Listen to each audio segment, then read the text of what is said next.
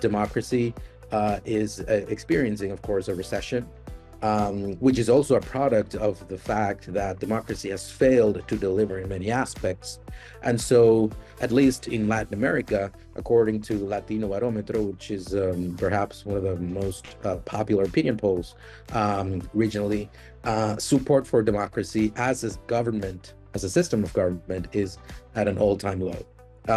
So that should concern us, and it should concern us because it's not just the fact that democracy is losing support is also garnered, or perhaps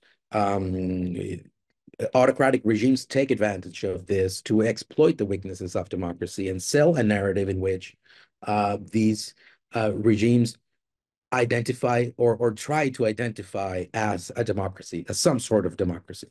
And this is of course, we believe there's a pattern here that points to an autocratic cooperation on the subject of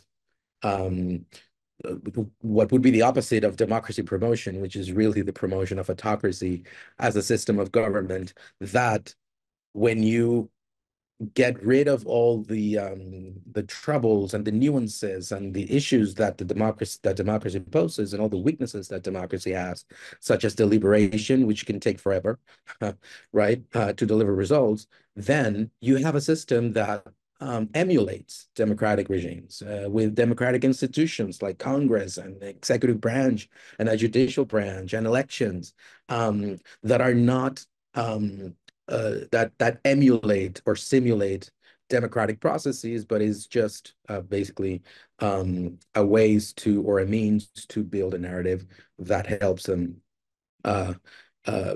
promote authoritarianism as a viable way of as a viable type of government. So in this particular case, what we've been doing is remotely following the elections of Venezuela that are scheduled to happen. The presidential elections are scheduled to happen on July 28th. And we have focused perhaps more than any other, because of our nature of a regional civil society organization, on the limits to voter registration abroad for this 2024 Venezuelan elections.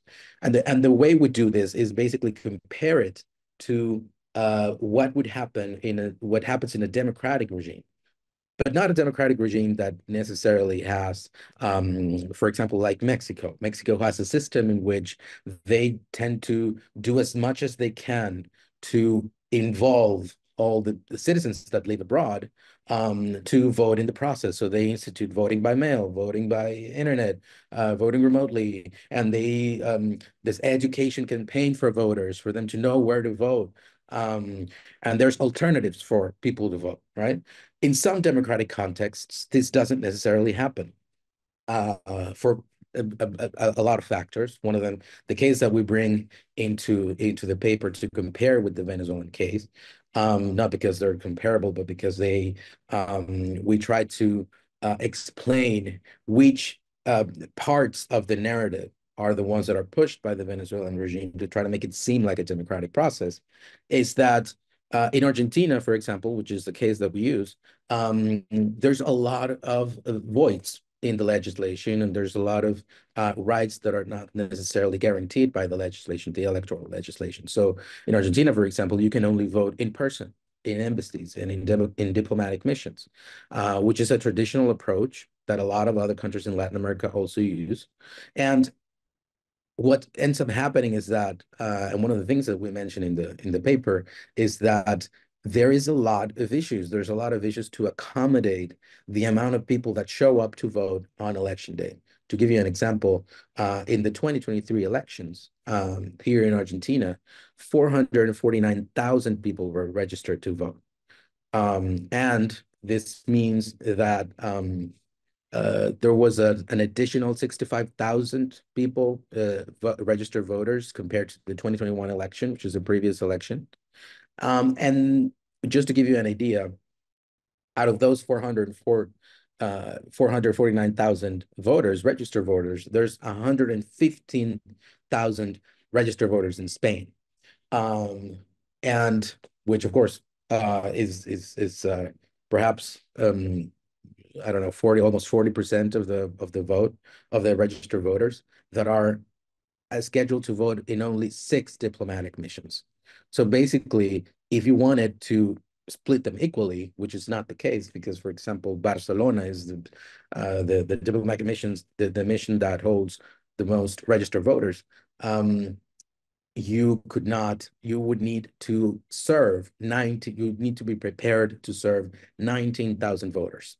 In the case of Barcelona, there's 47,000 voters that the embassy needs to accommodate and allow to vote.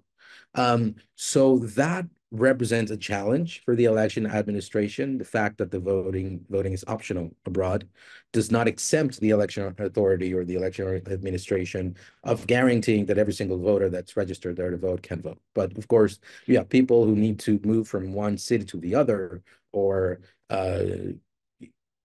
there's several factors that that influence whether people are out to vote or not. People who are displeased with the establishment, etc., just motivations to not go to vote. But the fact that a single polling station needs to serve 47,000 voters in one day is just not feasible at all. So this happens in a democratic context. So if you take that over to Venezuela, and you need to multiply that issue by a lot, at least by 8. There's more than 1 million Argentinians living abroad. In the case of Venezuela, there's estimates that bring that number, the people who have left Venezuela in the past 5 years, up to 8.3 million people who have left the country. Officially, the regional interagency coordination platform for refugees and migrants of Venezuela, which is led by the UN High Commissioner for Refugees and the International Organization for Migration, it estimates 7.7 million of Venezuelans who live abroad. Out of those 7.7 million or 8.3 million, the difference is very big between the sources that you ask. Out of that population, it is estimated that 5 million people were eligible voters. And of course, although the current law provides that the electoral registration is of a continuous nature, which means that it's always open. The registration is not active, is not, excuse me, passive, as it is in Argentina, which is to say it's automatic, but it's active, which means that the voter needs to express the citizen needs to express the will to become a voter. And that leaves a lot of room for making things difficult for people to register. You have to consider that these 5 million potential voters that live abroad, the majority of them are of course inclined to vote against the government. So most of these people have been barred basically from being able to register. The Venezuelan Election Authority set March 18th as the day for the opening of the registration process in the consulates, and a cutoff date of April 16th. But many of the consulates did not open until April 2nd, all of which still observed weekends and holidays. So you have to subtract those days as well. So that resulted in a much shorter period for thousands of or millions of voters to be able to register. It was reported that some of the offices which are managed by the Ministry of Foreign Affairs of Venezuela did not promptly communicate to the population they serve that the registration update was open. And so it also established arbitrary and additional requirements, such as having your passport with you, which is not really the document that is supposed to, you have to use your national ID document to vote, whether it's expired or it's still whether it's expired or not. You should be able to use your ID, and the passport was being required. It's very perhaps not well known, but it's a situation in which Venezuelans find themselves it's a very common situation for Venezuelans to not be able to access their documentation. So in order to get an ID, in order to get a passport, they have to pay a lot of money. A couple of years ago, a Venezuelan passport could cost up to $250. by the usual way, because there's usually backdoors through which people pay more money to access their documentation, but it's one of the most expensive documents out there in the world, documentation for a national in the world. So it's very relevant to indicate that these citizens who are located in countries with which diplomatic ties, for example, have been severed, in particular the United States and Canada, where around 37,000 or 43,000 voters are already duly registered. They won't be able to vote in the July 28th elections. Of a diaspora that is estimated at more than 8 million people, only 3.5 thousand Venezuelans were able to register or probably update their data in the last registration period, which lasted about a couple of weeks, perhaps. So we're talking about 3,506 Venezuelan citizens who were able to register. There's countries in which, for example, Colombia, there's a population of 2.8 million Venezuelans living there, out of which perhaps 1.9 million were potential voters. 273 voters were able to register and update their records. In Peru, there's 1.5 million people living there. Roughly 1 million potential voters. Our estimate is 66 people, not 66,000, 66 people were able to register and update their records during the period that was open for that purpose. In Ecuador, pretty much the same figures. 470,000 people live in Ecuador. Venezuelans live in Ecuador. 387 were able to register. Perhaps the country that least Venezuelans were able to register was the Dominican Republic. 124,000 people who live there, Venezuelans who live there. Only 18 people were able to register and update their records. So it's a situation in which a lot of people were barred from being able to participate in the process. And while the legislation actually, which is not the case of Argentina, of course, the legislation actually allows for people to be able to vote abroad in national elections. But although, one of the conclusions that we reach is that although voting in democratic contexts can be challenging, it cannot be stated that Venezuela and Argentina are similar cases of imperfect electoral systems that for one factor or the other prevent citizens from voting. It's because, and the reason we bring attention to this is because this is one of the points that the narratives that these autocratic regimes are pushing focus on. The fact that, for example, if you go to Cuba right now and you go to there's election observers who come over from the United States, and they say that political financing, for example, in Cuba is not an issue, or that indirect voting is the same as it is in the United States through the Electoral College, and it's compared through the indirect system that they have in Cuba, where they select delegates, local delegates, where they appoint that eventually appoint another delegate and then another delegate. So it ends up being like a third-degree election of the president. It is not the same. And I think that the reason why we do these studies and eventually compare them is because that narrative does have a lot of traction, and in fact, it used to be spread in international platforms with almost no counter narrative to it. And of course, there was no counter narrative because it was considered to be a non-issue. It was considered to be something that had to be ignored because these processes were happening under an autocratic or authoritarian regime. And we've faced a lot of resistance as well from civil society organizations, even because at some point participating in the election or following the election or giving coverage to the election is misconstrued as providing it with legitimacy.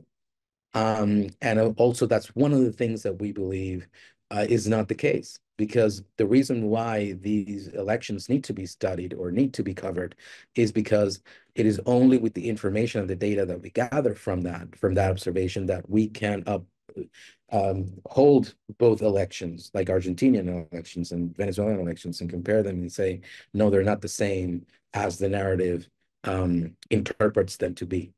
And so while in Argentina, for example, the registration is passive or automatic, in Venezuela, it's active, which means that it requires citizens to express their will to become voters, and this provides opportunities to prevent from voting. Argentina's EMB and the executive branch have taken steps to expand voting rights, even though voting by mail was annulled a couple of years ago, but it was at some point experimented with so that more Argentinians abroad could vote. In the case of Venezuela, that's not the case. Argentina also registers any citizen with an address that's set abroad in their national ID. While for Venezuelans, it's very difficult to get access to all legal, and not just the legal, but the extra legal documents that the embassy usually requires, which varies across every country.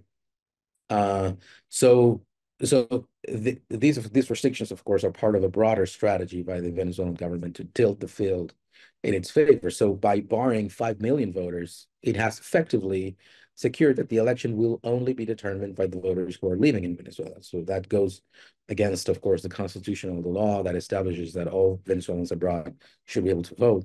And we think that to promote an informed distinction between both circumstances is essential to building counter narratives to these notions that are pushed by autocratic regimes, particularly Russia and China, that seek to establish that a country is democratic merely because it holds elections.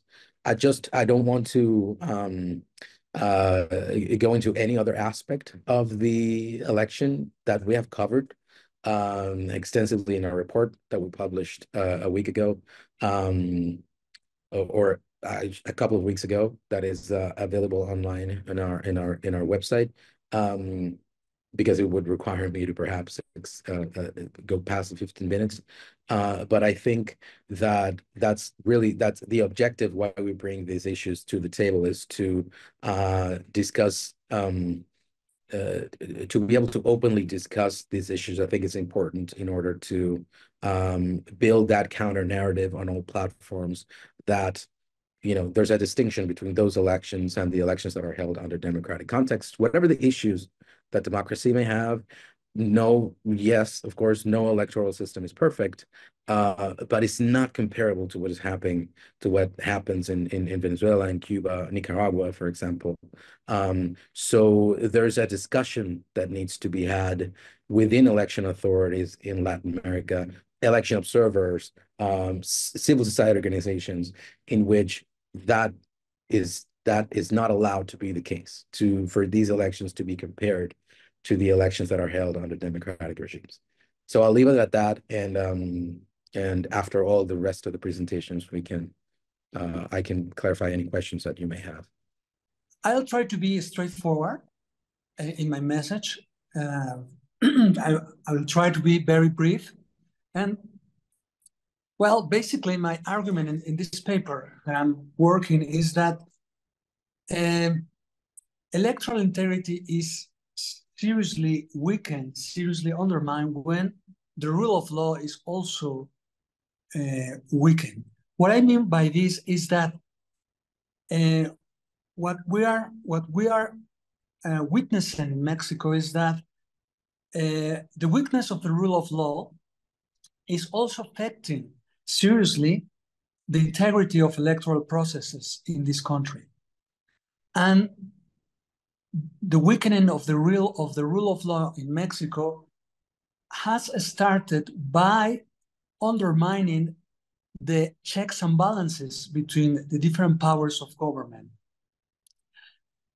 By this, I mean that constitutional democracy in Mexico, it has been seriously weakened. And by this weakening, electoral principles that should guide electoral integrity in this country cannot be enforced. So in my country, that's my perspective. Of course, it would be very interesting to listen to Professor Irma, because she's a very respectable scholar here in Mexico. But from my point of view, from what I have seen in Mexico is that the disruption of power equilibrium within the constitutional state, within the Mexican constitutional state, has undermined the enforcement of the principles of electoral integrity in this country. So, unfortunately, due to this disruption of constitutional democracy, what we are seeing in this country is an autocratic regression, a serious autocratic regression. Mexico, I could say, we, at least in the electoral process of 2021 and 2021, we could argue that Mexico was a semi-authoritarian regime, that it enjoyed a threshold of electoral integrity. But in this last electoral process, 2024, we have seen such big irregularities, such great irregularities in this process that we could actually say, from my perspective, that Mexico has joined the team of autocratic regimes of Latin America. So Mexico is approaching more Venezuela, Nicaragua, Cuba, and is getting further from countries like Costa Rica, Uruguay, and other countries in the region, which are example, or countries that hold relatively good or democratic processes. So, well, electoral irregularities in Mexico not only happened throughout the whole electoral process of 2024, but even before this process started or had started. I could say that this irregularity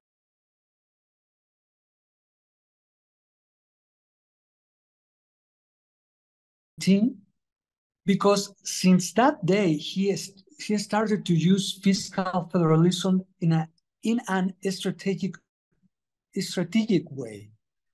So social programs and clientelism started to build the transformation, but I would say the autocratic transformation of Mexico.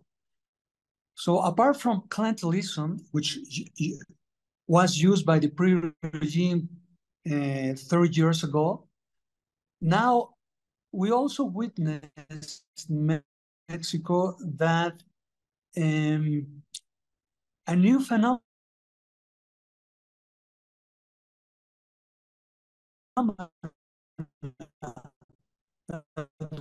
was the extensive news coverage of the narrative of López,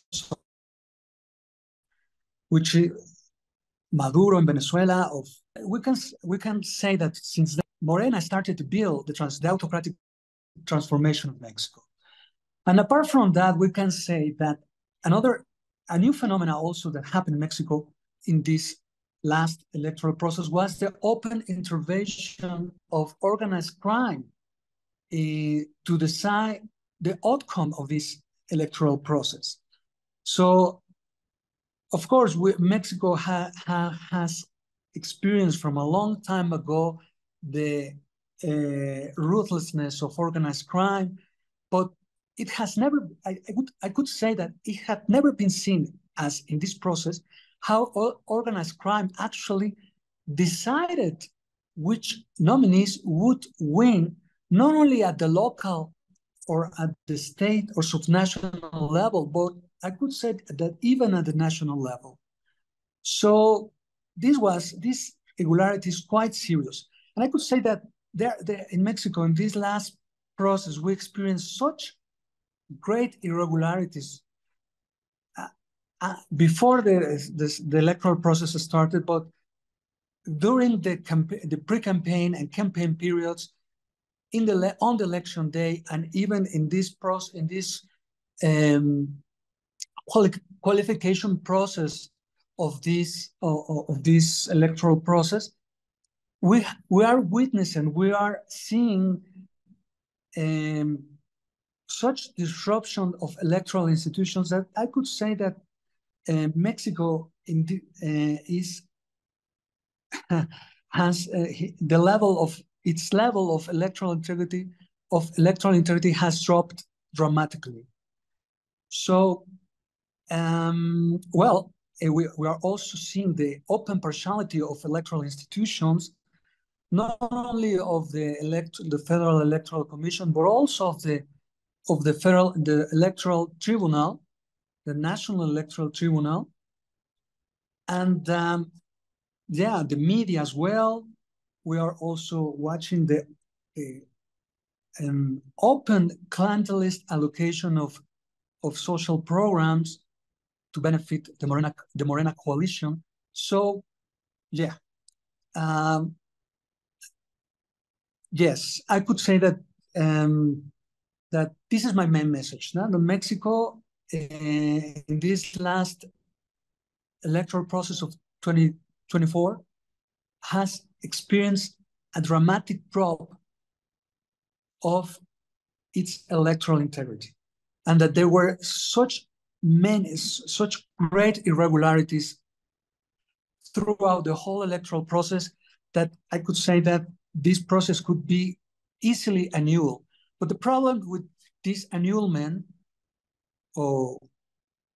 is that the law requires that the results could be determinant in the outcome of the election, which means that the difference between the first and the second place should be less than 5%.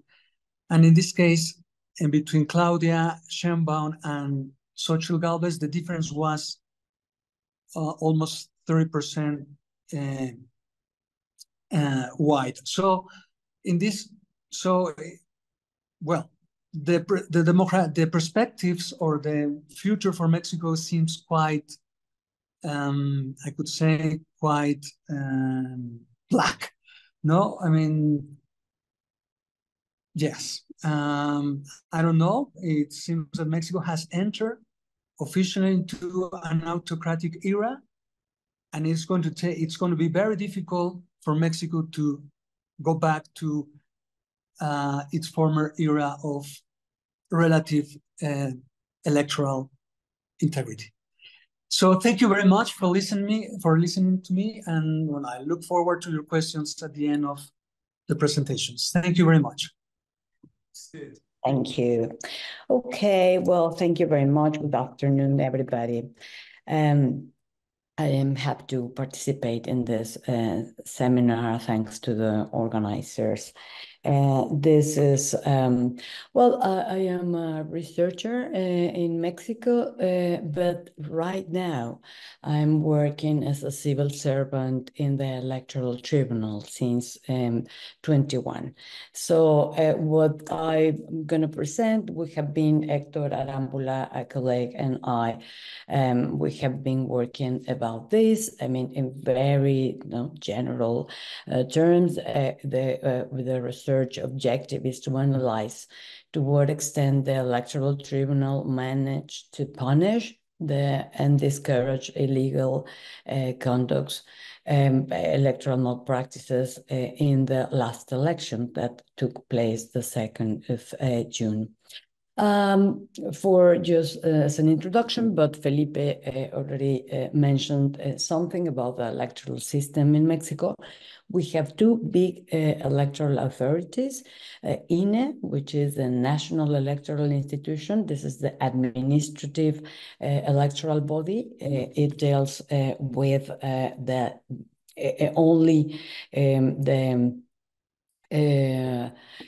more administrative things, organizing, the polling stations, register, and whereas the Electoral Tribunal has to do with judicial topics.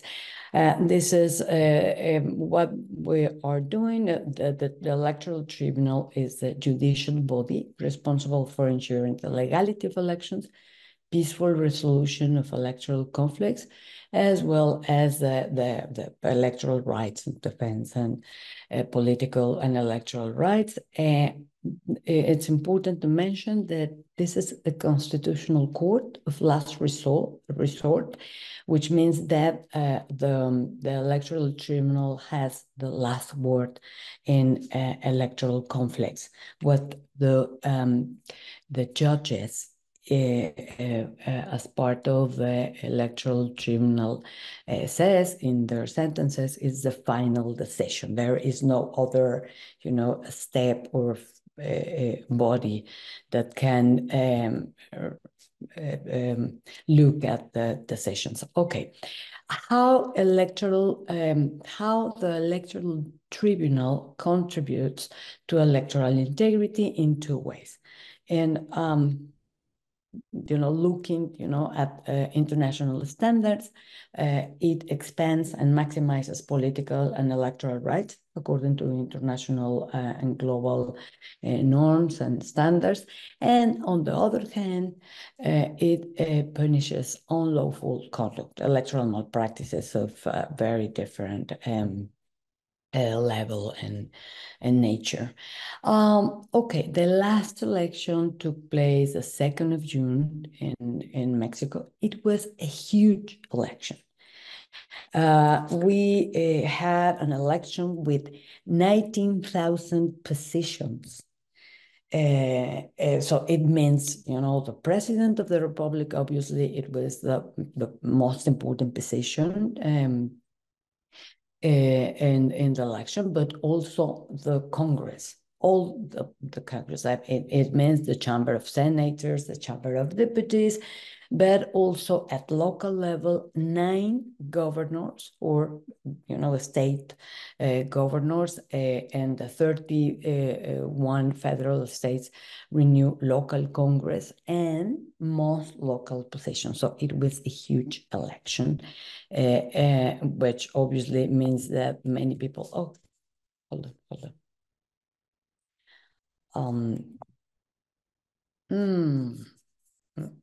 Let me, okay. What in which step we are right now?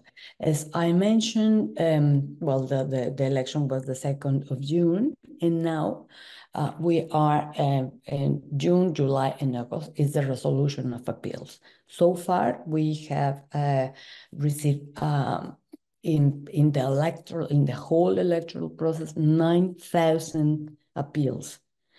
It means a lot. I mean, and a lot of work, but dealing exactly only with the election results, more or less 230. So it is not that bad.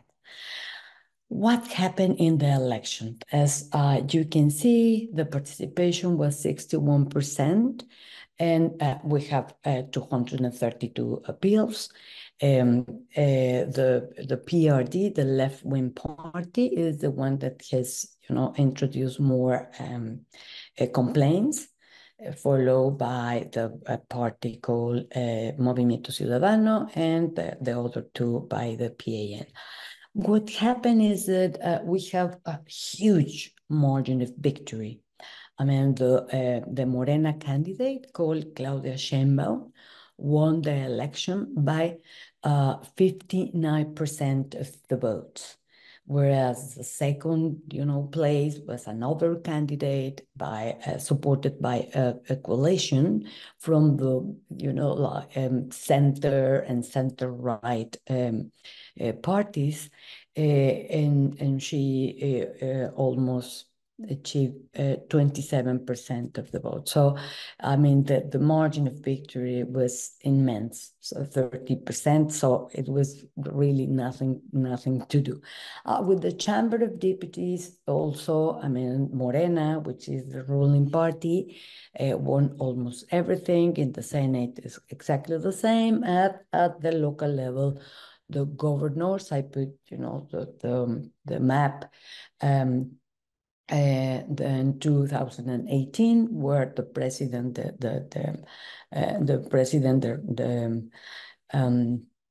right now, AMLO, Andrés Manuel López Obrador, won, and now, as you can see, Morena is again won the election. Now, irregularities, in the appeals that we have received.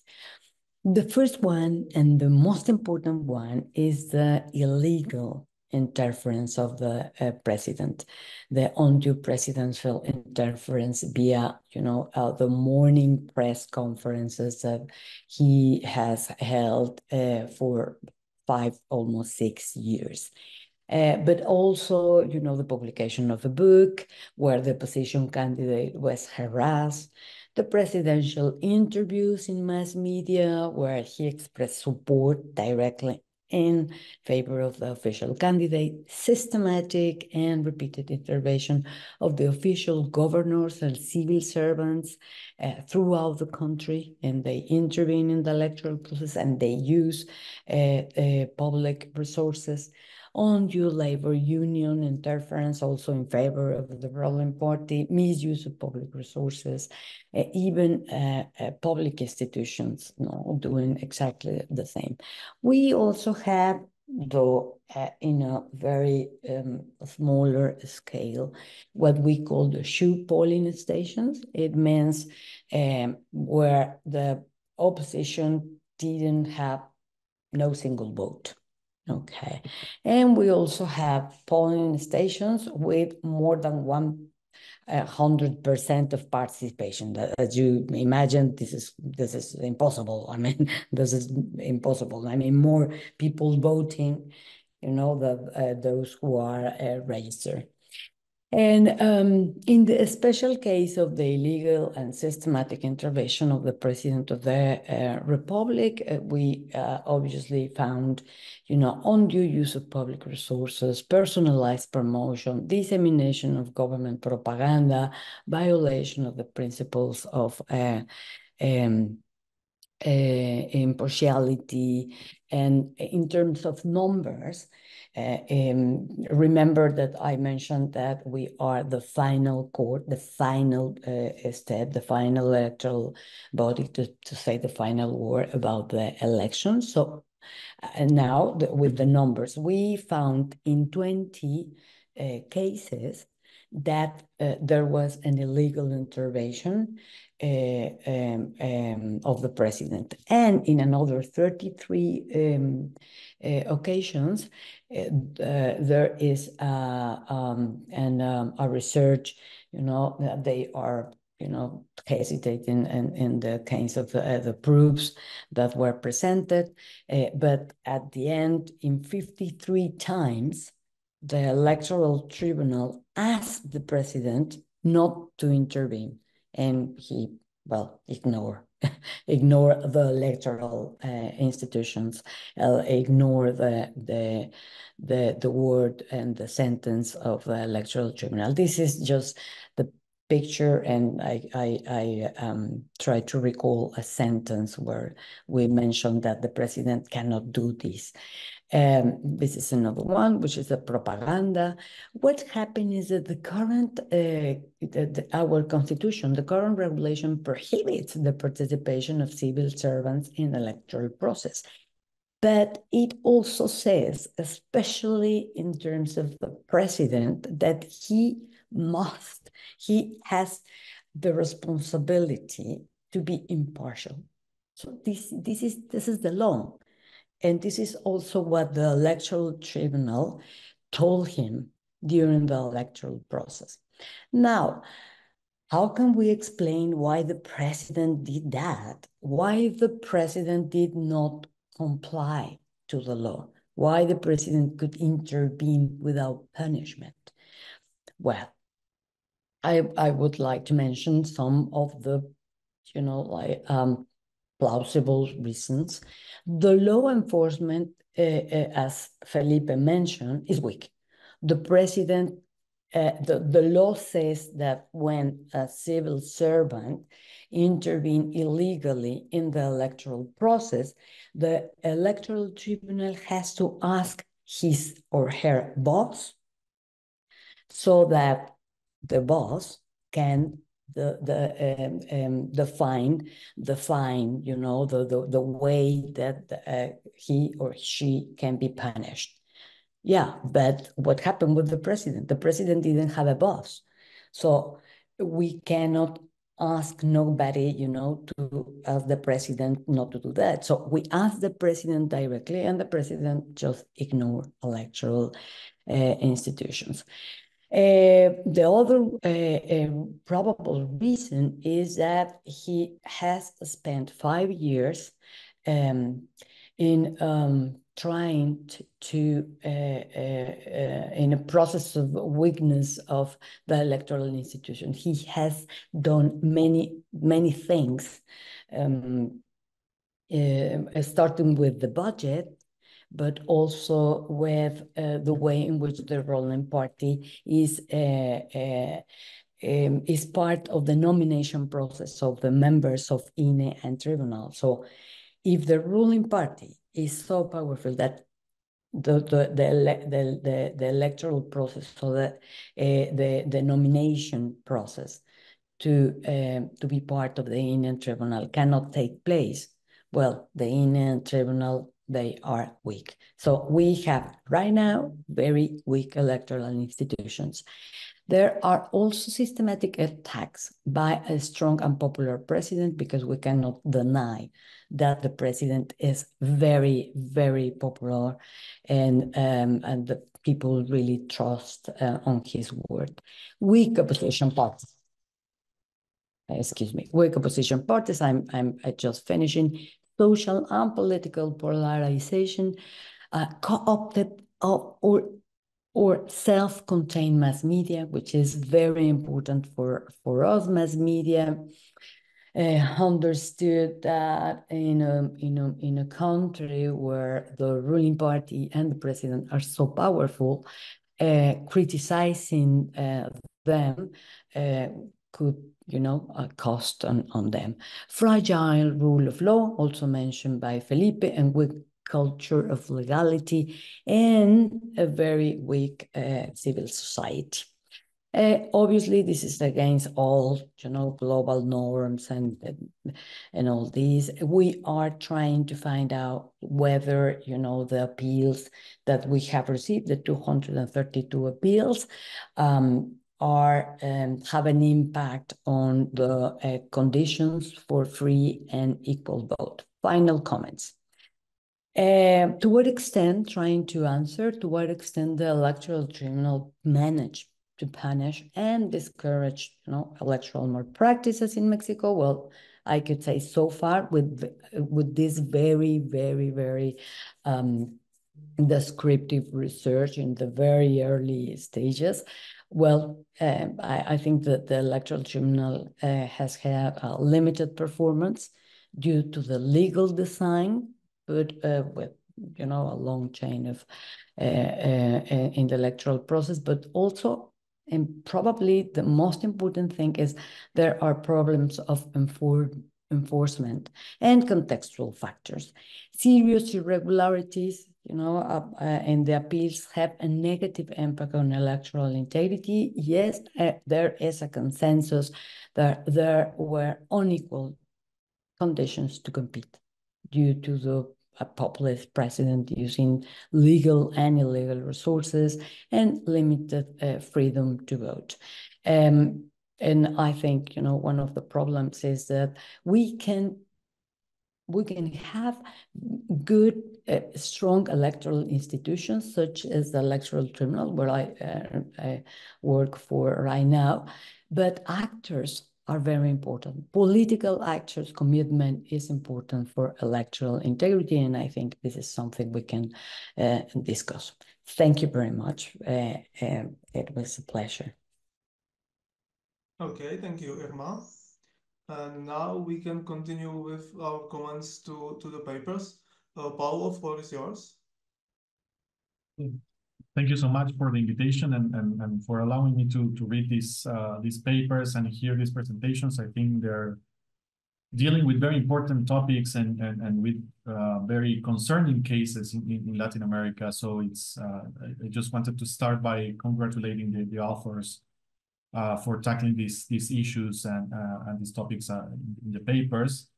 A little caveat: I'll try to be a little bit of a devil's advocate in order to strengthen the arguments of the papers. I'll try to push a little bit some of the claims that you introduced, just in order to show you how to improve and strengthen your claims. I'll start like discussing both papers about Mexico, because I think they talk about like similar issues, and then I'll follow with the paper on Venezuela and the paper on Venezuela. So first, in the case of the paper of Betancourt, I think there is an implicit argument that has to be more explicit in terms of like the author claims that there is a problem in general in terms of like regime change in Mexico. The paper claims that there is not necessarily an autocratization process, but that Mexico is already an autocratic regime, and that has to be clearly explained, and so there has to be a clear definition of what accounts for a democracy and an authoritarian regime or an autocratic regime, in order to show the reader that there is clearly a moment in which like the country has moved from one stage to the other.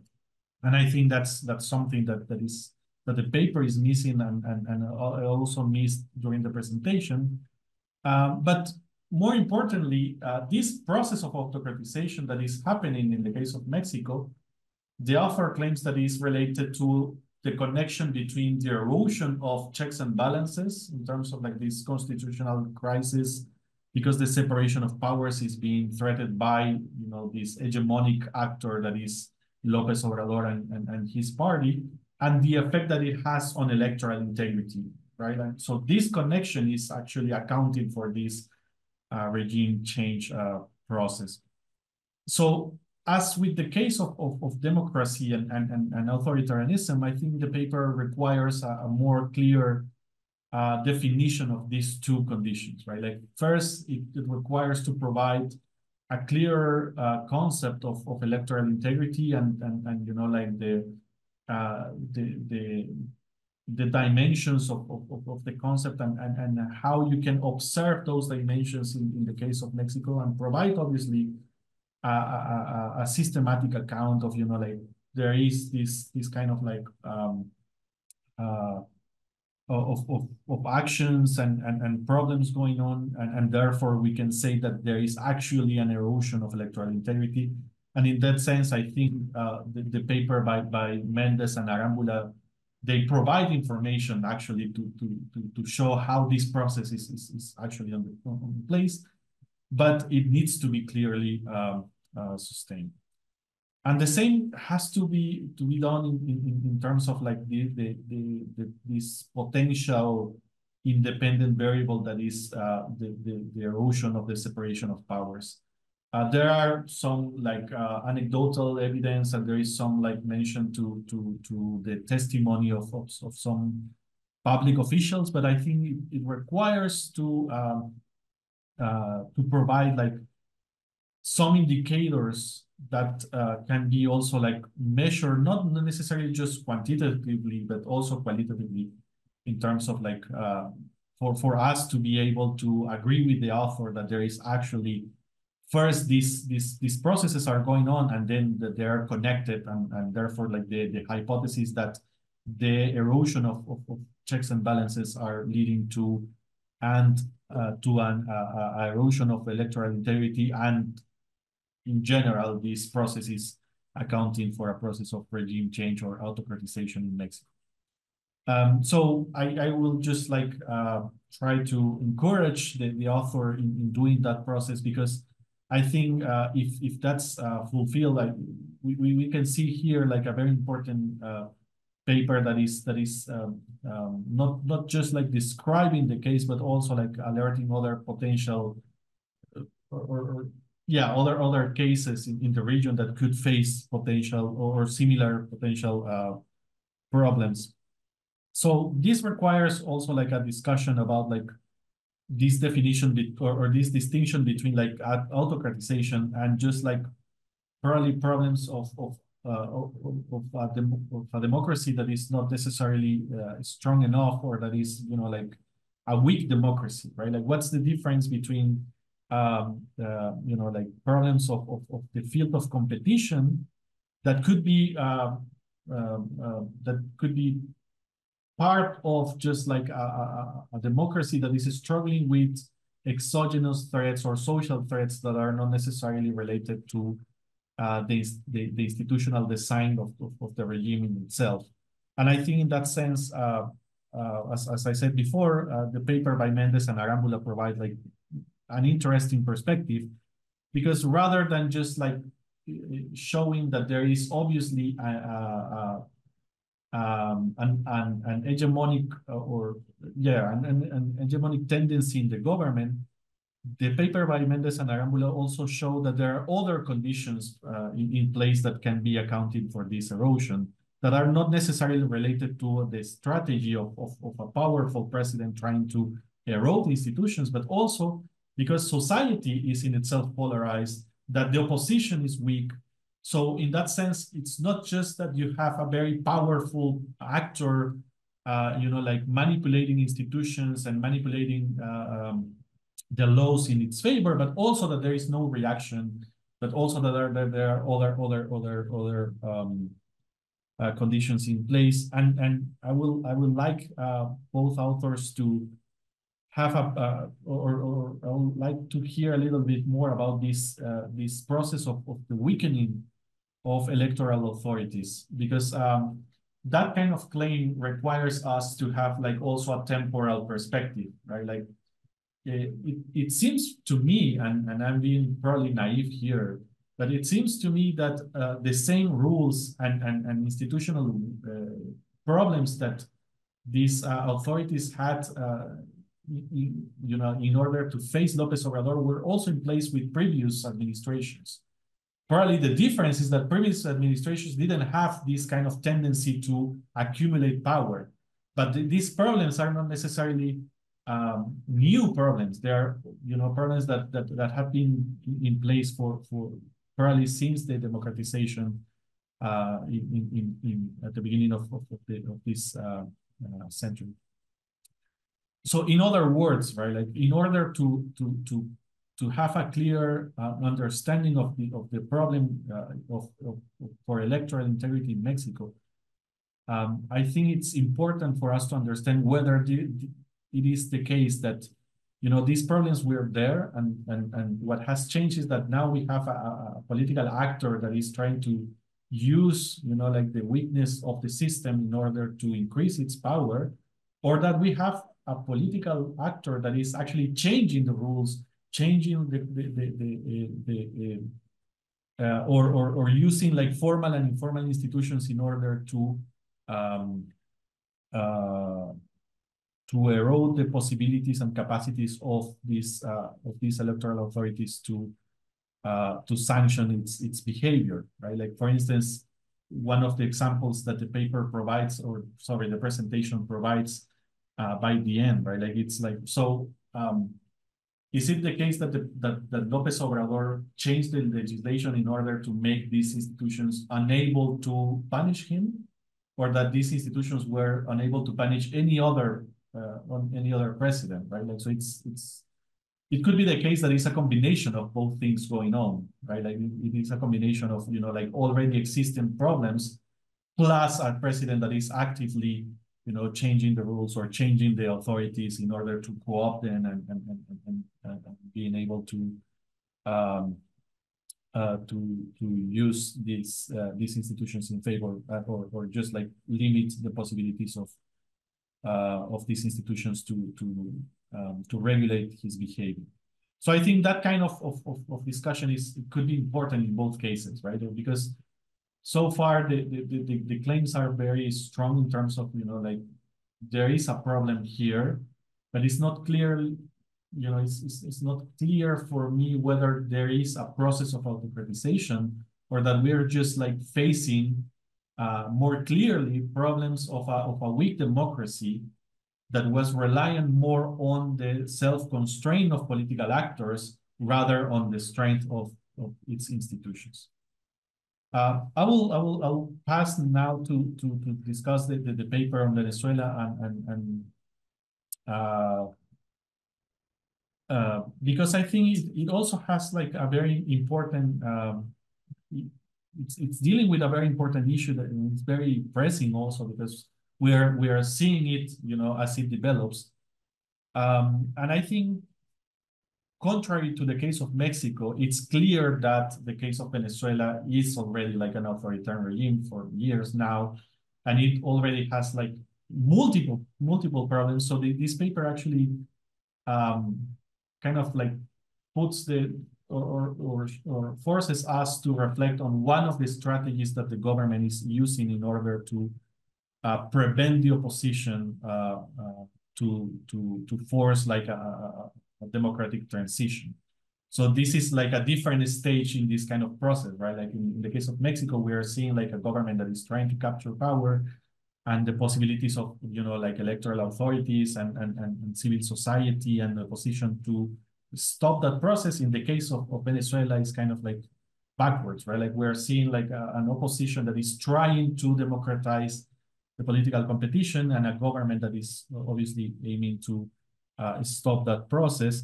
And in order to do so, it's using like these kind of like barriers for voters abroad in order to prevent, like, because it's clear in this case that you know, voters abroad, after so many years of the regime, like most voters abroad are part of the opposition, are very critical of the government, right? Like so in that sense, I have a couple of questions for Eduardo that I hope can help him to clarify the argument and make it stronger. The first one is about the comparison with Argentina. I think it's very problematic for me in the sense that Argentina, it's not necessarily a case in which you will see the same incentives for the government to have like an intervention of this process, right? Like, as I said before, in the case of Venezuela, it's clear for the regime and for everybody that voters abroad are critical with the government. So you already have like an idea of how these people is gonna vote. So you have like a strategic, you can have a strategic approach and say, okay, I'm not gonna allow them to vote because I know for a fact that they're gonna vote against me and in favor of the opposition candidate. Whereas in the case of Argentina or any other case in the region that I can imagine, there is not such as connection between, you know, being abroad and having like a political preference.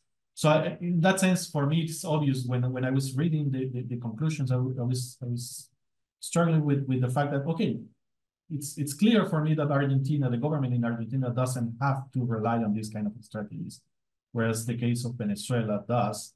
So probably the comparison has to look for a closer case, right? Like in which you have like a huge like immigration process, like huge refugee crisis, and then like also an authoritarian regime that is aiming to prevent these people for voting. The other question is kind of related to what I was trying to pose in the case of Mexico. We need to have like also like, in order to assess whether this is strategic or not, we have to, we need a comparison between, you know, periods of time. Because so far, it wasn't clear for me whether, you know, like this kind of like design or implementation problems are something that is new or that was observed in previous, you know, like electoral processes. So in order to show me, for instance, that, you know, like this is a clear strategy, you know, a clear tactic that the government is using, I will have to see that, you know, like these kind of problems haven't been an issue in previous elections, right? And I don't know if that's the case. probably you can provide that kind of information in order to show and strengthen the argument and say, you know, look, right? Like for many years we have been developing this kind of processes. And most people have been able to both, you know, that these barriers are new, and therefore they are accounting for, you know, like a specific willingness of the government to use these barriers in order to prevent this constituency to express their preference. And more in a theoretical line, I think there is a huge discussion of you know, like these kind of barriers and its relation to disenfranchisement in the case of the US, for instance, right? Like there is a huge discussion about how the introduction of barriers in different states can account actually for, you know, strategies from the political system, but also from specific political actors in order to prevent specific populations to vote, right? Like in the case of the US, it's clearly related to racial and demographic conditions so there is a theoretical discussion on this connection between like introducing formal or informal barriers and, you know, like as part of a strategy that I was missing in the discussion of this paper. And I think that kind of comparative or theoretical look can also like improve and make a stronger case for the importance of observing this, especially because, and this is probably the pessimist part of the paper, these are things that are not going to change now, right? Like, but we can make it could be easier for us to highlight how this apparently like I don't know, like a trivial problem of you know, like barriers of registration, for instance, are actually creating a huge problem for the prospects of democratization in Venezuela, and how, for instance, you know, like international community has to be aware of this. I was reading a couple of news articles in the past 2 days about this issue, and I think that's also something that could be important.